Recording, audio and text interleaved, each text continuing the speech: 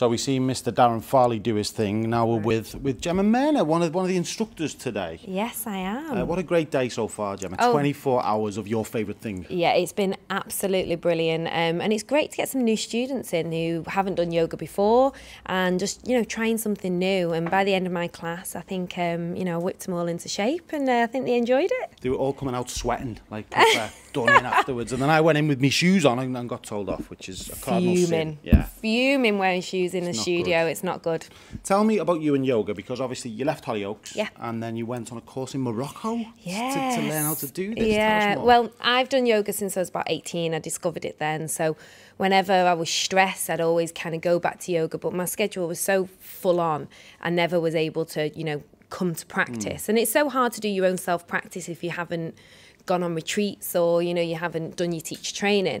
So when I left Hollyoaks, I was just taking time out. I was taking about a year out, and I bumped into an old teacher of mine, and she said, "Gem, you've been talking about it for 5 years to go on your teacher training. Just go and do it. Like you've not got anything stopping you." And I was like, "Oh, I haven't actually. I think I was just using all the excuses of work." So I went in September and went to Morocco. Didn't know anybody. 26 of us. And it's really different from the little bubble you live in Hollyoaks. Yeah. And yeah, you had to share with 2 other people. We had no TVs, nothing. It was just yoga back to back for, 2 weeks. And it was one of the hardest experiences, but one of the most amazing experiences. What a big, drastic career change, though, Gemma. It's so different, isn't it? Well, yeah, it's so different. And I think it's made me kind of more grounded with acting as well. It's kind of, because I always wanted to, after being in something for so long, I just wanted to do little jobs and come away, because it does kind of take over your life, soap.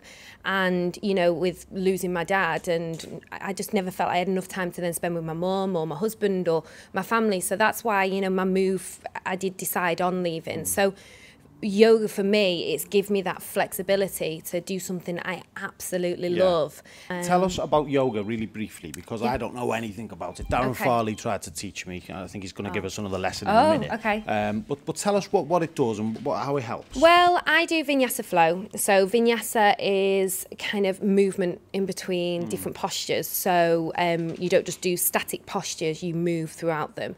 It opens up the body. It kind of works inside out, so you kind of, all your organs get worked as well when you're working the body.